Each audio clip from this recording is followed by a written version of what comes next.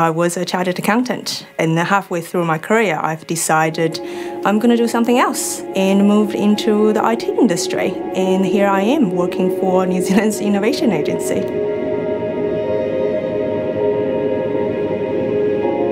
I'm not a scientist or engineer or even, a business innovation expert. So I would definitely define my role as try to get the right expert to build that team and then kind of to help the ecosystem accelerate. At Callaghan Innovation, what's a great thing about working here is we have experts in all different fields and sectors and industries. For me, what's really exciting is I get the opportunity actually just to work with them and stay on the edge of what's coming next and not just what's now.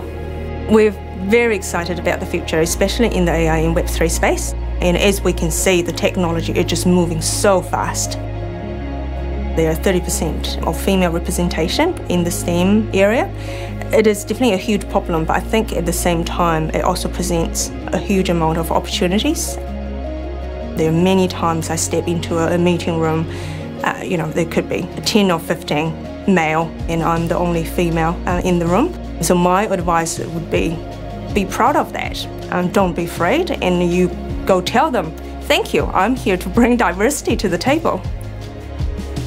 There are just heaps of opportunities out there. So use the example of myself, not technical, not scientist, with accounting background, who would thought I would be in this role, and currently looking at AI or Web3 initiatives that potentially could really make an impact for New Zealand. So that's definitely the message I want to give out there is, don't underestimate yourself, don't worry about the past, even though you don't have the right experience or background, just always give it a go.